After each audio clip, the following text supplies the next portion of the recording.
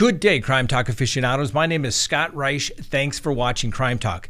Let's get straight to the docket. First, what Netflix didn't go into in their documentary, American Killer, A Family Next Door. Second, the identity of the suspect in the Reagan Hancock matter. Third, a Shark Tank fraudster is going to prison. Fourth, an 11-year-old showing a future as a criminal or just a youthful prank. Fifth, Breonna Taylor grand juror issues continue and Kenneth Walker speaks. Sixth, a Florida teacher likes her student like a boyfriend. Wait till you hear this. Seventh, a 5-year-old steps up during a home invasion. And finally, our dumb criminal contestant of the day. Let's talk about it.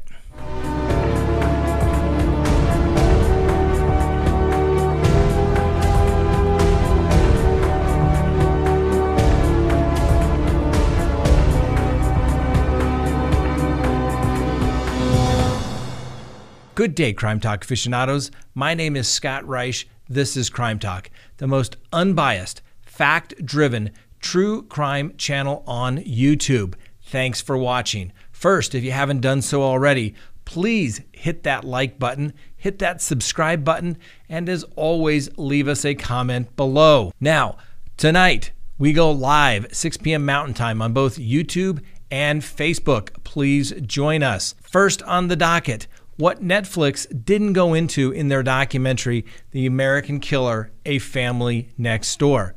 Now, for those of you who don't already know, a lot of you have joined the channel recently as a result of finding new information related to that guy named Chris. We won't use his last name. Why? Because a certain family has convinced YouTube that if you use their name, then you should be completely demonetized. So, the bottom line is, if you go to our playlists, we have all kinds of information that was not discussed regarding that guy named Chris in that Netflix documentary. We have all of the audio interviews that take place while he's in custody. We have all the videos that they didn't show of the interrogation. We have the videos that show him in custody at the detention center. And most importantly, we have all of the audio related to the interviews of Nicole Kessinger. Now, listen to those. You decide whether you think there was any further involvement. Was she being completely candid, or was she holding back to protect herself in some way? Now, Chris, that guy, he never, ever implicated Nicole Kessinger in any way. Certainly the police haven't charged her, and we give her the presumption of innocence. But there are lots of theories out there. Now, the good thing about the internet is that everybody has a theory and everybody has an opinion, but they have to be based on facts. I've said long ago, I don't expect to ever see Nicole Kessinger charged in any way whatsoever regarding anything that guy named Chris did, unless he implicates her directly. At this point, he has no indication to think that he ever will. Go to all of our playlists. You'll be happy that you did. There's more information regarding that guy named Chris than you can possibly imagine. We had it all, and we usually had it first. Next on the docket, an update regarding the identity of the suspect in the Reagan Hancock matter. Now, as we talked about yesterday, authorities have officially released the name of the woman found dead after her unborn child was taken from her. The suspect has also been identified as a 27-year-old woman who actually knew the mother. We told you yesterday that police found 21-year-old Reagan Simmons Hancock deceased Friday when the police were called to her residence on Austin Street in New Boston, Texas. She was 8 months pregnant with a second child. Her baby, another daughter, had been removed from her body. Oklahoma authorities are holding Taylor Parker of Sims, Texas, as a suspect in the kidnapping and death of the child. Police are also reporting that Parker arrived by ambulance at the hospital in Idabel, Oklahoma, claiming that her baby was not breathing. Unfortunately, the child passed away. Authorities have not yet commented on a motive or circumstances related to this matter, and little is known about the relationship between Hancock and Parker other than they apparently knew each other. That is a sad story. Every time you hear about a case of fetal abduction, you just simply find it hard to believe that anybody first would do that, and second, that they think that they would actually get away with it. I have never heard of a case where anyone has actually gotten away with it. So if you know of a case, please let me know. Next on the docket, a Shark Tank fraudster is going to prison. Now, I don't know if you like Shark Tank, but I really enjoy it. I think it's rather interesting, and you get to see how people with more money than they could possibly ever know what to do with will throw money at to see if it will go big. Well, I do recall that there was a guy that came on the show twice, and I don't think that had ever happened before. But this guy's name was Joseph Falcone, and he formerly operated 3G's Vino LLC. It was a wine and liquor distributor based in Bethpage and Farmingdale, New York. Now, among other products, 3G's distributed a single-serving wine in a sealed glass, which had previously been featured on an episode of Shark Tank. So between September 2014 and November of 2015, Falcone solicited investments and promised potential investors that their money would be used to fund 3G's by purchasing the single-serving wine product, and that's all according to the prosecutors. Instead, it was alleged, and Falcone ultimately pled guilty, that he used some $527,000 of those investments for his personal benefit, including to pay off a mortgage of a Florida residence and to fund his online securities training. It was alleged that Falcone's victims were reeled in by his Shark Tank pitch, but with today's sentence, where he is now going to prison, he is clearly on the hook for his crimes. Falcone pled guilty to one count of wire fraud in June of 2019, and he was ordered to pay $1.8 million in restitution to 7 of his investors. Falcone, through his attorneys, wrote a sentencing memorandum where he states, quote, "I took investors' money for the purpose of investing it into a startup wine business. Then I wound up commingling funds with personal funds and using some of the investors' money for my own ends. As the business grew, so did expenses, and I wound up not being able to pay all of the investors back," end quote. He apologized and accepted full responsibility. Just to be clear, the single-service wine product Copa di Vino was featured on Shark Tank in season 2 and 3, and that company is not accused of any wrongdoing whatsoever. In fact, Copa di Vino founder James Martin said in a statement that the company was not involved in any way, and that Joseph Falcone did not pitch Copa di Vino on Shark Tank, nor was he ever an investor in the product. The statement goes on and says, "I was only the person to appear on the show on behalf of my brand. In fact, I did not engage with his company 3G Vino LLC until 4 years after his Shark Tank pitch." James Martin further states that I am not familiar with any details around this indictment, as he was no way involved, but they were saddened to hear that he was using our Copa di Vino brand to mislead investors. His company was strictly our distributor. We severed ties with Joseph and his company in 2016. Now, we have a teachable moment here. This is why you don't go around asking people for money to invest in other projects.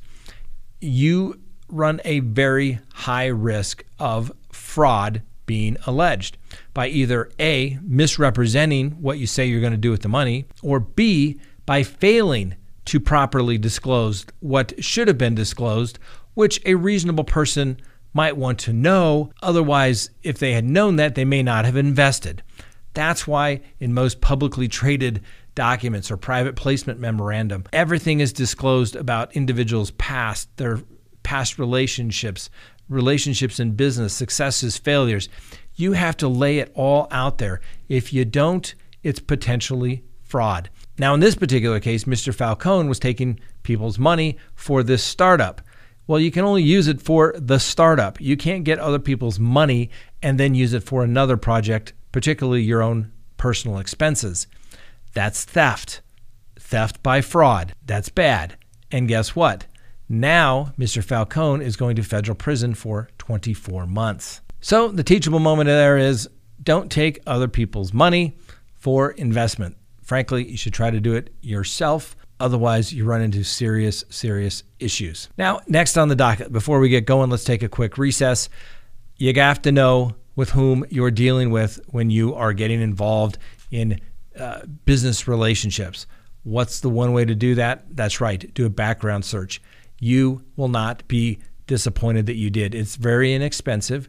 You can buy a package where you can search as many people as you want, or you can do one search. It's completely up to you. I think it's a better value to get the subscription where you can search anonymously as many people as you want. And in that background search, you're going to get information regarding the person's past, their history. Do they have any criminal history? Do they have bankruptcies? What kind of property do they own? Do they have any liens or judgments against them? Those are the type of things you want to know about when you're getting into business with someone, ladies and gentlemen. Additionally, you'll get information related to phone numbers, emails, as well as social media related to these people. What if they say that they are using the money and they're the most frugal people in the world, but yet you see them floating around on big, expensive yachts? Well, are they spending their money or somebody else's?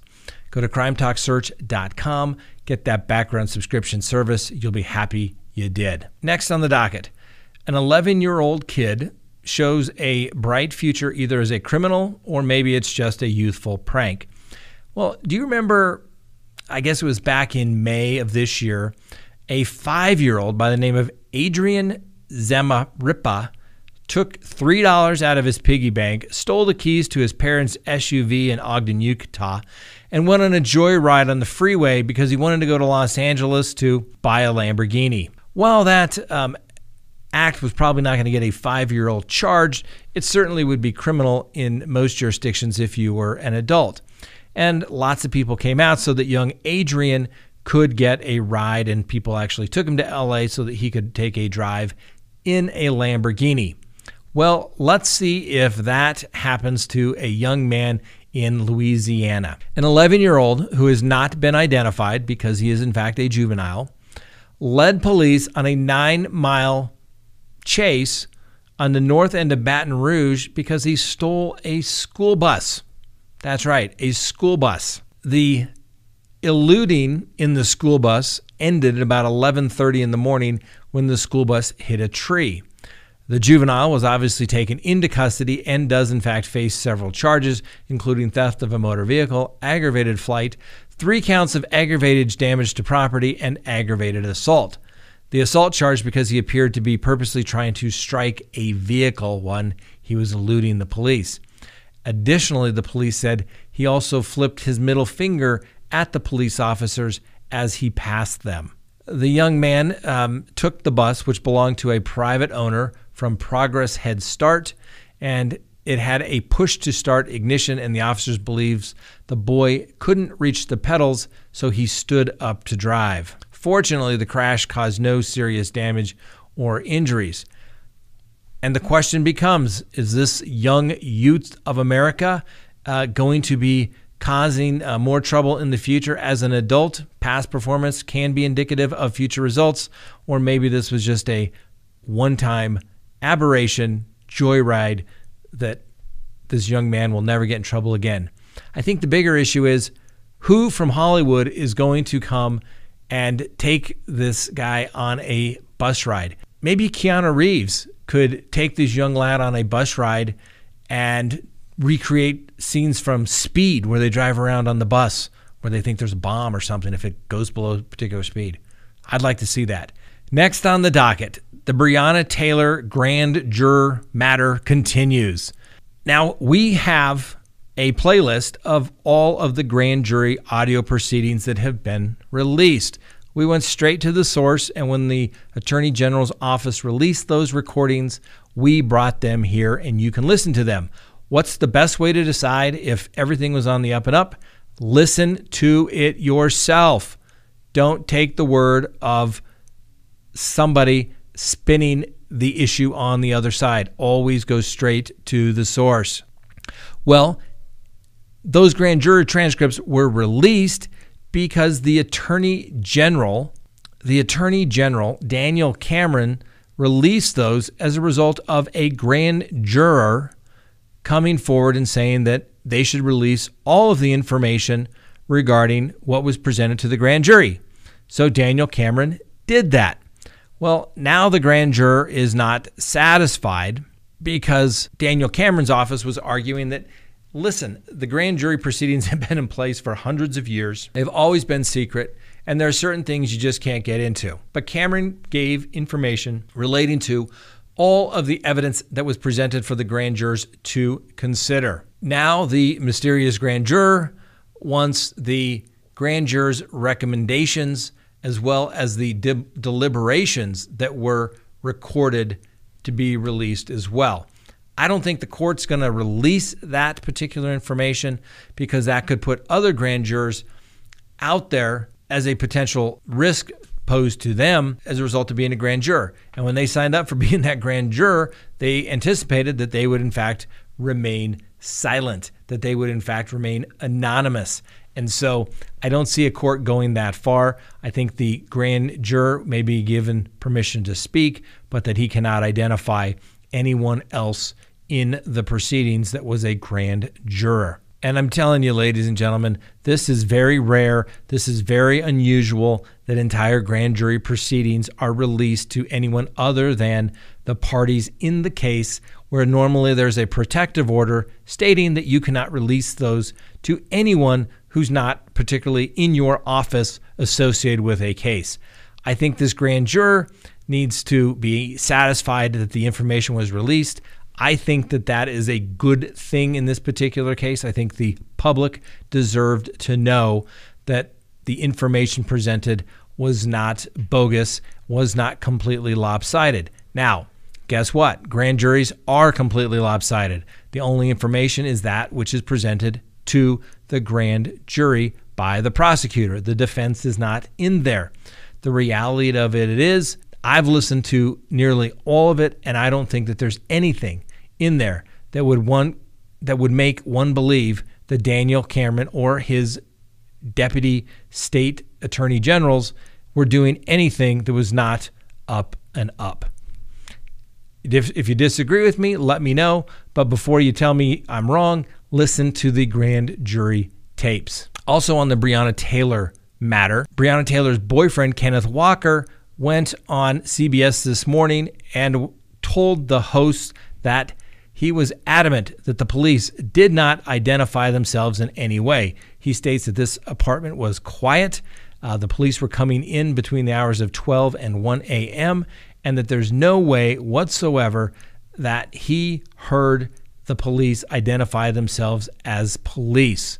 Now, it really doesn't particularly matter at this particular case. The boyfriend, Mr. Walker, was in fact charged. Those charges have since been dropped. The officers, only one is facing charges, none related to the death of Breonna Taylor. But Mr. Walker has made his statement to the public and is adamant that the police did not identify themselves. The police say they did. Ultimately, that's for a jury to decide. And in this particular case, a grand jury decided. More stuff that you just cannot believe takes place. That's right. A now former elementary school teacher was arrested for allegedly inappropriately touching her student. Now, the teacher will obviously give her the presumption of innocence.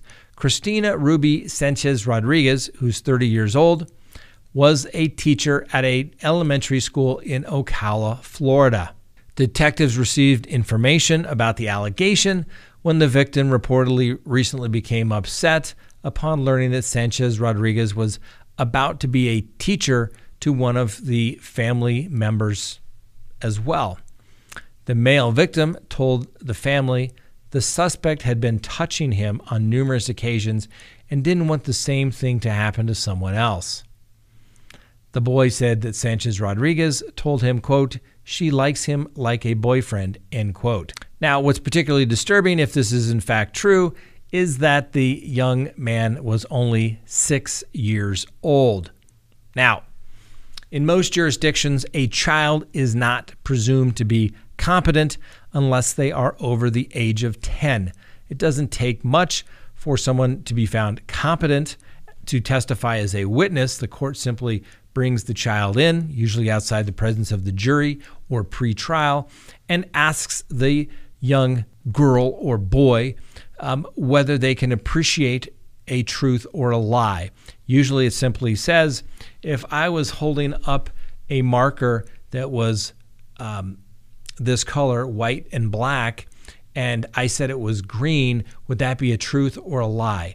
And if the child said, well, that would be a lie because it's not green, it's white and black, the child is presumed competent in those proceedings. Now, of course, it is then the defense attorney's job, and one of the hardest jobs ever, if this case were to proceed to trial, is to cross-examine a child. Now, I can tell you, I've had to do this. It's not pleasant, but I can tell you, when you cross-examine a 5, 6-year-old, 7-year-old, it's wonderful because they will tell you everything. I had a case once where not long ago, about 2 years ago, a child about this age was on the stand and told the jury how his mom told him to lie. It was beautiful, and it came out on cross-examination, and that's why cross-examination exists. We will give Miss Cristina Ruby Sanchez Rodriguez the presumption of innocence. Unless she says something, this is a case where a prosecutor seriously has to look at not proceeding because of the victim's age. And I say that because oftentimes it is very traumatic for people to testify about these types of things. I doubt a 6-year-old will want to get up in front of a bunch of people and talk about, for lack of a better term, his first sexual experience to a bunch of strangers. It'll be very, very difficult for him, and the parents and the prosecutors will have to decide if that's truly in the best interest. I believe they'll try to seek a plea from Ms. Sanchez Rodriguez pre-trial to save the child from going through that. Next on the docket, let's talk about something positive. That's right. A 5-year-old steps up during a home invasion. It's too bad a child even has to experience that, but that's the world that we live in. A South Bend, Indiana family is asking for answers after an extremely scary home invasion. The crime, which happened last Wednesday morning, was actually caught on a security camera, and the video has now gone viral. What you are seeing is the mother ironing clothes, getting people started on their day. You hear the woman say, "What is that?" That moment is when shots were fired and 4 individuals in hoodies stormed into the kitchen. At least 3 of the suspects were holding guns at the time. The homeowner was obviously terrified, and the children were there in the room. She was trying to keep her kids safe, but her son David, 5, did the best to fight back. His mom states he's just her little hero and that he was trying to hit the guys. David can be seen throwing toys and going after the intruders. The young boy said he was just trying to protect his mom. Well, it's too bad that a 5-year-old had to experience a home invasion and shots being fired, but he sounds like a brave little boy who may go on to law enforcement. Good work, David. Next on the docket, our dumb criminal contestant of the day.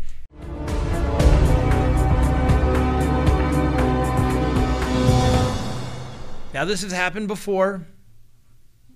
Different lady, but it happens. Apparently, quite a bit.